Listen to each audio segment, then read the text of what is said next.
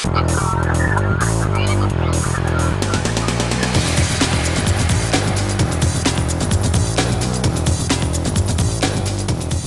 TV at Macworld 2010 is sponsored by Smile on My Mac, the makers of great productivity software like PDF Pen, Text Expander, and Disk Label.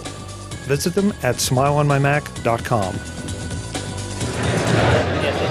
Welcome to MacVoices TV at Macworld 2010. We are in the Livescribe booth talking to Eric and Maureen about the Pulse Pen. Guys, welcome to MacVoices TV. It looks like it's been a busy show already. We had to fight to get in to talk to you. It's been a very busy show. We're excited to be back here at Macworld. It's great to have you.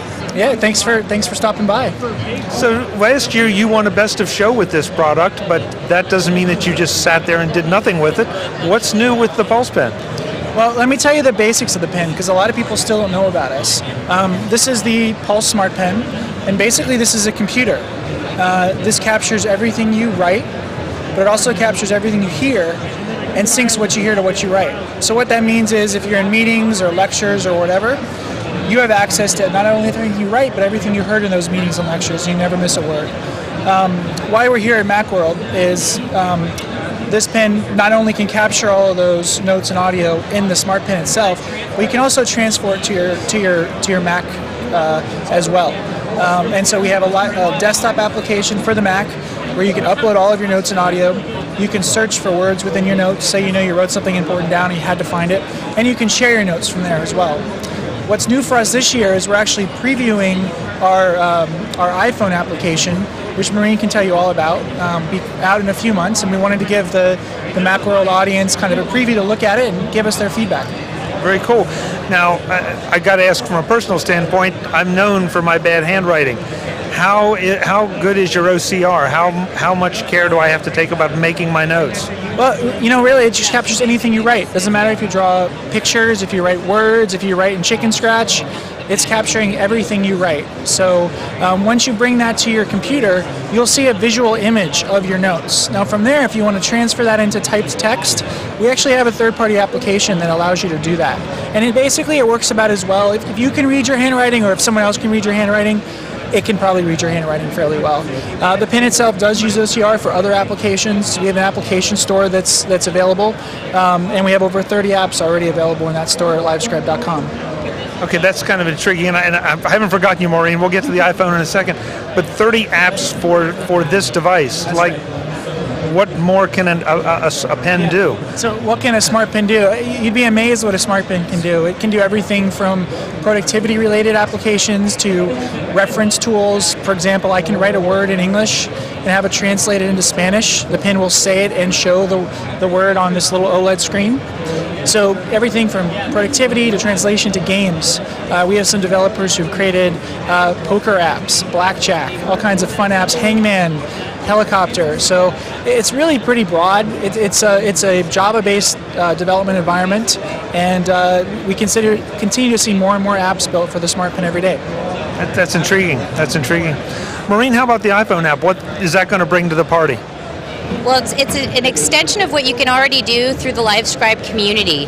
We give everyone who registers with us an account called a My Livescribe account, and it posts your files privately to the Livescribe community, which you can give others access to if you choose to.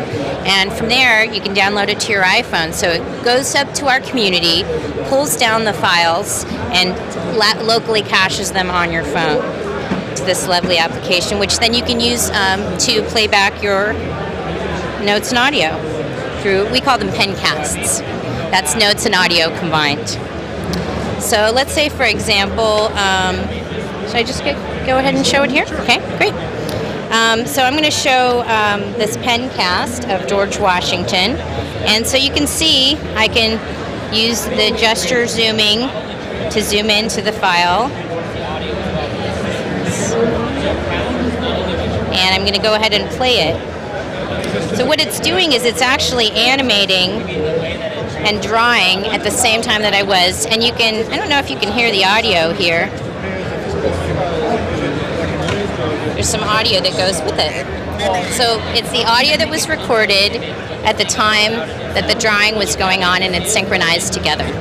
So whether or not you're connected to your computer, you can bring your pencasts with you and play them on your iPhone. Some other cool things you can do is you can also share these files with others. So since it's posted to our community, for the people that you've given access to the file, you can email them a link to it. So it makes it really convenient to access your pencasts from your phone without having to have your computer with you, or to listen to your pencasts if you're in a place where you don't have access to a computer or to the internet, like an airplane, or if you're in a library at school, something like that. It's intriguing. This trend seems to be developing very quickly, that anything that we do from a productivity standpoint on our desktops, suddenly what we want to take with us now on our iPhones. And in a couple months, probably our iPads too. So, and I assume that you all are thinking about that as well. We are. We're working on that, and we're working on a time frame for that as well. But I think you're right. It's all about portability, and it's all about interoperability. And I want my notes from pen and paper not only to be available on my Mac, but I want it with me everywhere I go. I want it on my iPhone as well, and I want to be able to share it, send it whenever I want. And this really enables that. And especially, I want it without having to think about it too much. I want to see my notes from last month's board meeting. They're on my iPhone automatically because I used a Pulse Pen. That's right. You got it. Okay, so how much data can one of these pens hold? And I don't even know how to measure that. Yeah. If we're talking hours of audio or miles of transcription or what? Yeah, so this is a 4 gig smart pen. So this holds over 400 hours of audio, or probably close to 60,000 pages of notes, depending on how many notes, how many hours of audio you record. You can also offload those notes and audio to your computer and archive them there. So you can really manage the files on your smart pen. Right now we have a 2 gig and a 4 gig smart pen available. The 4 gig is $199 and the 2 gig is $149. That's great. And if it's not unfair to ask, timetable for the iPhone app, roughly? Not unfair at all. No, we're targeting the end of March at this point for availability on the Apple application store, and it'll be $1.99. Wow. Can you think we can afford that after buying the pen? Well, we're trying to keep the cost reasonable for our users. No, obviously, I'm joking. That's great because it provides quite a nice full solution for a very affordable price. If you have the need for something like this, and after seeing it, you start to wonder how you wouldn't have the need for it. So, and the website is? Livescribe.com. Perfect. Eric, Maureen, thank you so much for taking the time. It's a pleasure to see you and see you at Macworld again. Thanks, Chuck. Appreciate it. Thanks a lot, Chuck. I'm Chuck Joyner. This is MacVoices TV on a very crowded show floor at Macworld 2010. We'll be back with more soon if we can fight our way out of the booth. Thanks for watching. MacVoices TV at Macworld 2010 is sponsored by Smile on My Mac, the makers of great productivity software like PDF Pen, Text Expander, and Disk Label. Visit them at smileonmymac.com.